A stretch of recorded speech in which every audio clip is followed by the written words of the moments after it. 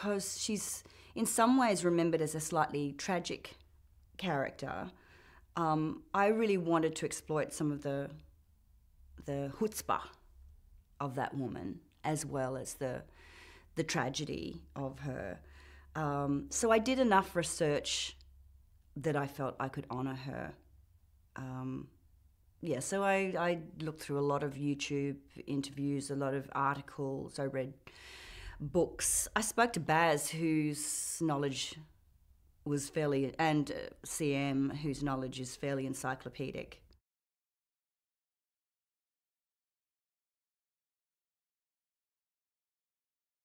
Gladys would have seen how dominant the Colonel was in Elvis's life.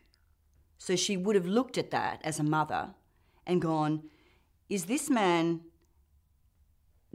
have my son's, my only child's best interests at heart? Or does he have his own best interests at heart? And I think she decided it was the latter.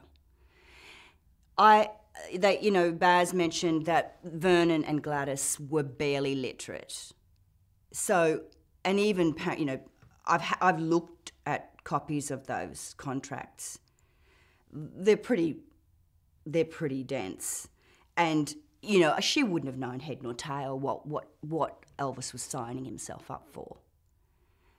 But Elvis was always therefore kind of beholden to the Colonel, grateful but also stuck.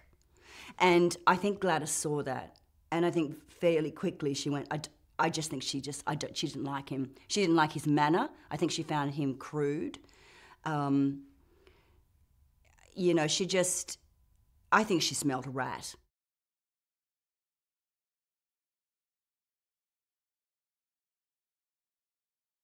They adored each other, and I think he had to do a lot of reassuring. Sometimes I think he had to mother Gladys, and he was very good at talking her off the ledge. And he had to do that quite often. And at some point, to calm her down, he said, I will phone you, I will call you when I'm on the road, I'll call you every night. And I think he was ribbed a bit about that. But, I'm sure he didn't do it all the time, but he did it a fair old amount. He did call her. He called his mother. I think she lived for those phone calls. And then they'd come back, and I think that was all kind of good, but then he'd be off again. And so, look, I just think she found solace in the bottle and just became more and more unwell and isolated.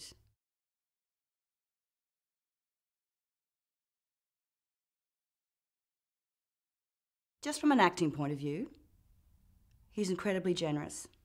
He's very giving, like he will listen to what you are offering and he will take that and he will use it, and he gives a lot of eye contact and he makes beautiful choices as an actor.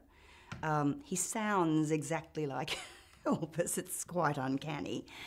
And then you go and watch him do the musical numbers and singing and doing the choreography, you're going, well, tick, yes, perfect, and he never complains, turns up on time. He really is the package deal. And we all feel blessed to have him in this role.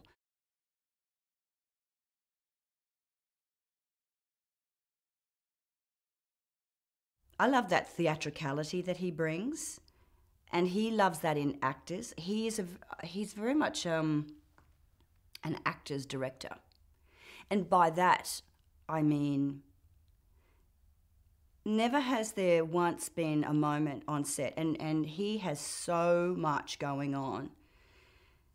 Sets and a million cameras and this and that and schedules and time, blah, blah, blah, and it's all happening. But you've got a question about, would Gladys do this in this particular moment? And you really need that question answered before they say action.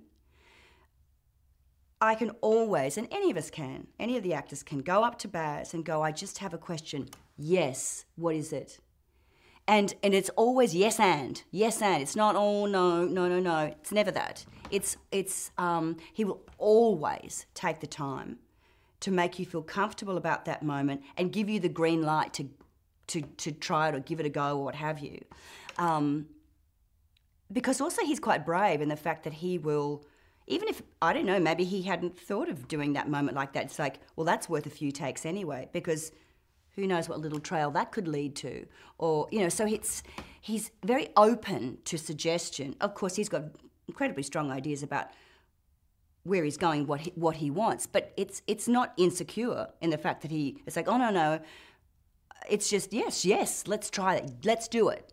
Yes, let's. And that's so freeing for an actor.